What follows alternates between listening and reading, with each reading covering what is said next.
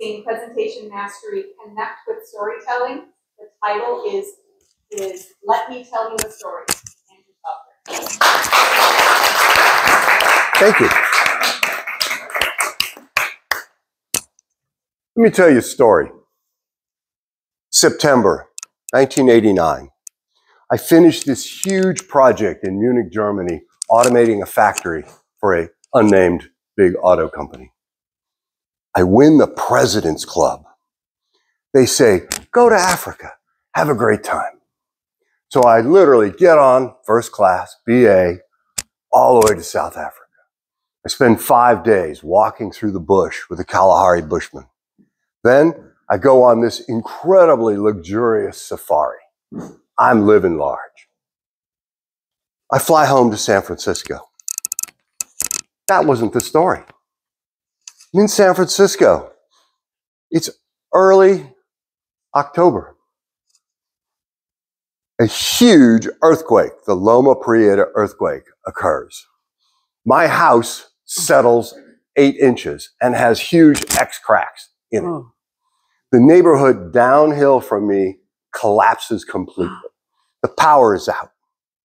Gas flaming out of the streets where the gas lines have broken. I spend the next 5 days helping people evacuate their now crushed buildings because they're all condemned. No phone. In order to call my mom and tell her and everyone else that I'm not dead, because everything on the TV looks like you're dead, I have to ride my motorcycle over the hill into South San Francisco where the phones still work. My boss says, don't worry, stay home. The building didn't fall down. That's all that's important. So I literally working pretty much as a Red Cross volunteer for 5 days. The phone rings. It's the guy I work for in Europe. You've got to be here. Get on a plane. I'm like, are you aware that like this is a huge disaster? The airport is closed. Like that's not happening. He's like, you've got to get on a plane. You've got to get here. A big problem. So fine. Get on an airplane. Fly back to Europe. That's not the story. I'm in Munich. What's supposed to be a big problem isn't that big a problem. We fix it.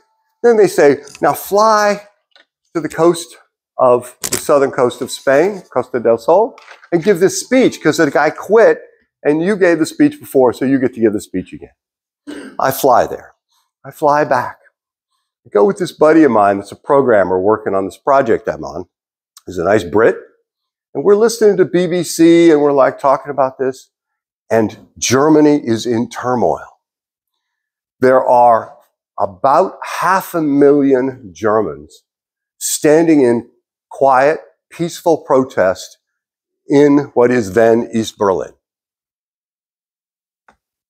The government issues very strange communications. They seem confused. They seem sort of dazed. And when you're a central command authority and you're dazed, not good. 500,000 people join peacefully. So we're in Munich, working away, and I go, let's take the overnight train and let's go to Berlin. Because those are the kinds of good ideas I come up with. So in those days, literally guards came into the train, they inspected your passport, they love to kick the bed that you're sleeping in to make sure that you're really uncomfortable and wake up. None of that occurs. We cross into East Germany. Nobody gets on the train. Nobody tells us what to do. Nobody even checks our passport. I'm now in East Germany. I go into East Berlin. I'm there. It's November 7th. Bright and early in the morning, you come staggering out of the train station. Still looks like it's World War II, basically. Come out, and the Berlin Wall falls. Checkpoint Charlie is thrown open by the border guards. An estimated 1 million people cross over from East Germany into West Germany. Now, you have to imagine the Berlin Wall. It's 30 feet high, solid concrete, 2 more rows of barbed wire and fence. They've killed between 7,000 and 10,000 people with machine guns and landmines to keep them from crossing this wall. Checkpoint Charlie is 4 layers of security. And when you go through, each of those 4 guards checks your passport, looks at you. Where's your visa? Where are your German Deutsche Marks? Because you can't spend anything but East German money in East Germany. All that collapses and is blown away. But it's peaceful. It's a party. You never saw so many happy people. At one point, I actually was sitting on top of the wall. At another point, I smashed it over and over again with a sledgehammer and got little chunks of graffiti covered. You had to be on the west side to get the graffiti, the good stuff. Very poor construction quality, I will say. It collapses. About 5 million East Germans cross into West Germany just to see. The German government gives everybody who visits 100 Deutschmarks, their welcome Tag, their welcome gift.